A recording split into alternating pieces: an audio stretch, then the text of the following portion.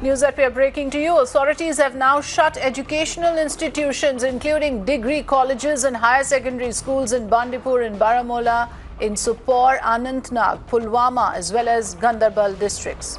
Now, this step has been taken as a precautionary measure.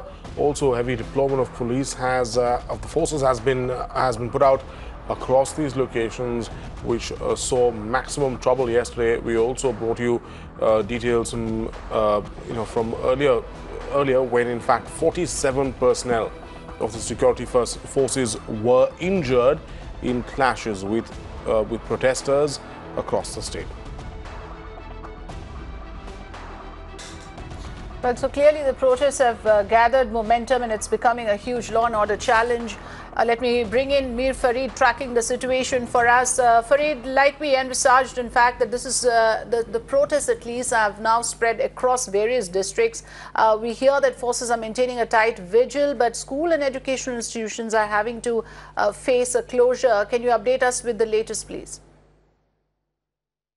Yes, that's right. And it is a precautionary measure that has been initiated by the authorities on the expected lines, because yesterday most of these protests were driven by students. We know by Cross Valley there were spontaneous protests, and most of the places students who had gone to the various education institutions just came out and started protesting. While most of these protests remained peaceful, there were many which turned out to be very violent. And keeping in mind the sensitivity around the issue and the possibility of this really further snowballing, the authorities today have shut schools, education institutions in many districts, including Bandipore district, which remained tense yesterday, and also Ganderbal, Baramulla, Anantnag, Pulwama, and even Sopore police district.